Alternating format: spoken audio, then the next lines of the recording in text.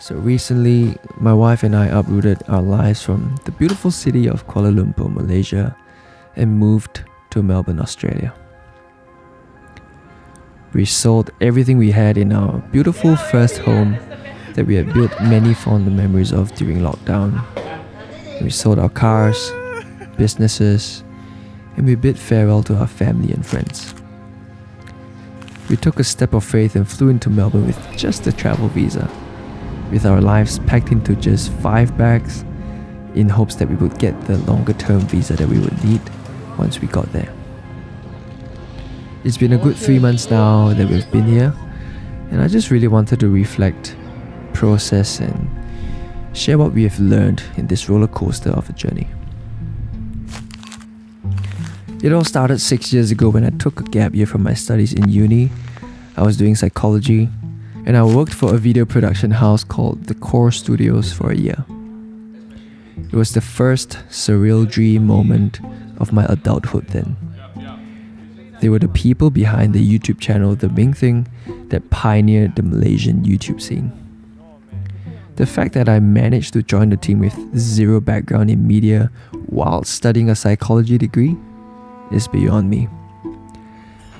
I applied purely because I was a huge fan of them and I really looked up to what they were doing. And I never really did anything creative growing up till that point. That 1 year changed my life. The creative side that I never knew existed in me was unlocked. I learned how to make videos, take photos, design graphics, edit them and make them into something good. Something that entertains, educates, and inspires. I got to travel the most I've ever been in my life in that 1 year through work opportunities. Being able to experience different cities in the world really expanded my perspective of life, and it inspired my curiosity to want to know more. It was then that I started having the desire to travel the world and maybe one day live in a different country. Then I met my wife about 4 years ago. Someone we both knew had set us up. Honestly, I just found it hilarious that I was getting set up to date a stranger. Well, spoiler alert, it actually worked out. Even though we were both initially in different countries. My wife came back from Melbourne after being there for 5 years and we ended up getting married during the pandemic. We had an incredible first year of marriage, building our first home together during lockdown. But deep down inside we knew we weren't gonna stay there for very long. We felt like our season in Malaysia was coming to an end and that God was calling us to a different country. And that was when it all started to get really tricky.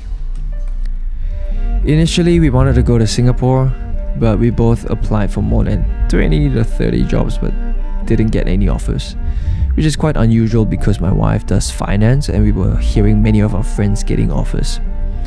Then later on, a potential opportunity in Melbourne came up for my wife. We waited for weeks and months, but never got any confirmation. They pulled out of their offer in the end. And on my end, I was waiting to quit my job because of a company transition, but quitting too early may mean that I won't have an income for an unknown amount of time. And because we weren't certain on how long more we'll be around for, I couldn't really look for a new job either. Amidst all the obstacles, we were still very convicted to move to Melbourne.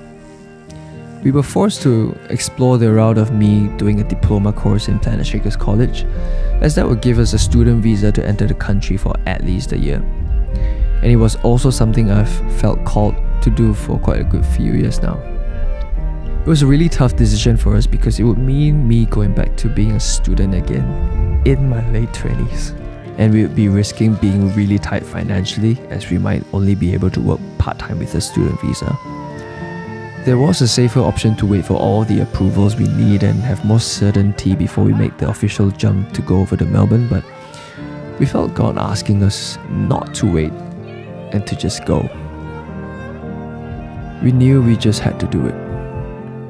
So in less than a month, we packed our bags, bought a plane ticket, left our home and arrived in Melbourne. We lived out of a suitcase bunk in at our friends' places for a month and a half, not knowing whether if we would be able to stay here longer than 3 months because we were still waiting for our student visa. We were living on our Malaysian salary and savings, and also struggling to secure a lease for a home because of our situation. Then 3 weeks into it, it was my first day of college. It was a leadership intensive 6-hour lecture with Pastor Tim Hall. He's a renowned evangelist and a powerful minister that has seen over 1 million people get saved. He was teaching about the power and glory of God, and at one point he asked us to lift up our hands if we wanted to learn and experience the power and glory of God. So we lifted up our hands and people started getting slain in the spirit and started falling on their knees encountering God. And this is the crazy part. Right after lunch break, I received an email from the immigration, which I was a little bit surprised because the only time I get an email from them is when I log into my account and they will send an email notification about that. But I wasn't logging into my account. I opened up the email. Lo and behold, in the middle of the lecture, I could not believe my eyes. The email with the attachment said, "Visa granted." It was as if God was waiting till that very moment to show me His glory. We are now officially not getting kicked out of the country. We're here to stay. Not long after that, after checking out at least 10 to 15 apartment listings, with property demand and prices skyrocketing, we got a nice 2-bedroom apartment under market rate. And my wife also got her conversion of her employment contract and started getting paid in Australian dollars, which is a significant 3 times more because of the currency differences. She also could work full-time now because the government had a COVID recovery plan that allows student visa holders to work unlimited hours. So, here we are, in a new chapter of our lives. We couldn't be more grateful to God leading us and paving the way, providing for our every single need and beyond.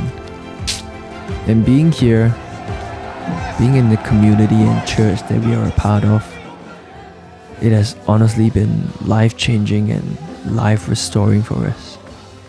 It was exactly what we needed and even more. We don't know what the future holds, but we know that it will be good because God is the one that brought us here. So, if you're watching till this point, thank you for listening to our story, and we hope that it encourages you to take your own steps of faith, whatever that looks like for you. If God has placed something in your heart to do, you can be rest assured that everything will be sorted out. Just take the steps right in front of you and let God blow your mind every step of the way. Honestly, I've been spending the past few months just trying to find a shorter way and the right words to share this, but there really isn't any other way that I could think of but to just share it as it is. So I hope you found some value from this, and let me know if this spoke to you in any way. I'd love to hear your stories. Do drop a like, comment, subscribe, and I hope to see you guys in the next one. Peace.